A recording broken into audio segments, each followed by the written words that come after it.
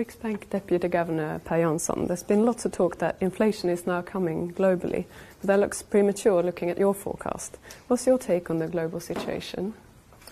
Well, I mean, we do revise down our forecast now for the coming year, but we still have, a pretty bright picture of Swedish inflation and believe that it will be around target again in 2019, and we are back on the December forecast as of mid-2019.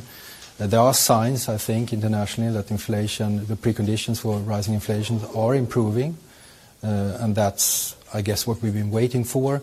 And you can also see that expectations on monetary policy have been shifting up lately, linked to those expectations. The Riksbank board is forecasting lower inflation than at the last meeting, but you didn't adjust the repo rate forecast accordingly. Can you explain why? Yes, I mean, there were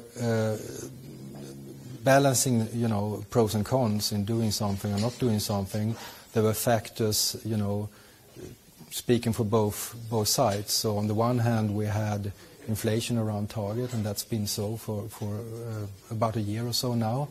We also have a strong cyclical situation in Sweden, and the rest of the world is improving as well, in particular the rest of Europe, which is very important for us.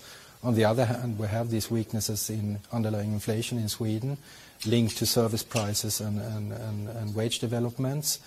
But when we kind of balance those factors against each other, we arrived at the conclusion that we should leave policy at the moment unchanged. But we're also very clear that, these risks that we see around inflation developments have to be followed closely, and we are ready to act if necessary.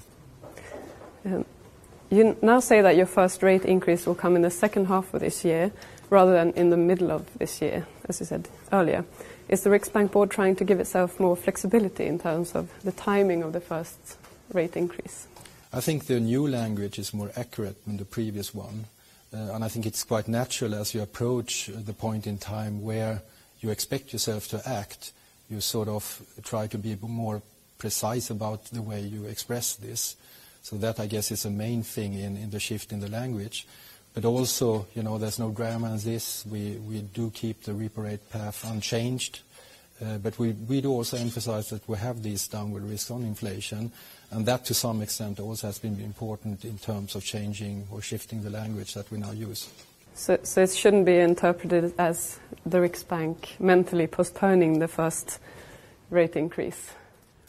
Keeping the path unchanged in combination with shifting the language somewhat, talking a bit more about these downside risks that we see, also in light of the revision of the forecast that we do, we thought that was the appropriate thing to do. Did you personally have any doubts about the decision this time? You will see that in the minutes that will be published, I guess, in 10 days or so. Because Deputy Governor Olsson wanted to see a 25 basis point rate increase today. When you start raising the repo rate, do you see any reason to raise it in smaller steps, or should it be in line with what Olsson suggested? I think there are arguments both for using smaller steps than usually and perhaps keeping with this 25 basis points pace. But that's a discussion to a large extent that we need to have and that we haven't had yet. What's the best timing for raising the repo rate in your view? What's the most important factor that needs to be in place as well compared to now? Again, I guess that's a question that you will learn more about when you look at in the minutes that will be published soon. Mm-hmm. And what's your view of the current krona exchange rate? Well, I mean, I think maybe certainly worries haven't declined, I would say, given that service prices display these weaknesses, and it's not just about the most recent inflation outcome. It's been a pattern running since, I guess, half year back or so. And I think they now run at something like 2.3%, and that's too low in order to reach the inflation target eventually. So those need to go up, and as this happens, the krona gets even more important in terms of not appreciating too quickly and too much. But what would you say are the main reasons for the krona remaining so weak right now? Well, I mean, when there's this sort of global happenings that have been going on now. It's a typical pattern that the krona then weakens linked to those events, but normally then it goes back as things calm down. We will have to see if that happens again. But anyhow, I mean, the movement so far are not very dramatic, so the situation is pretty unchanged, I would say, on the whole.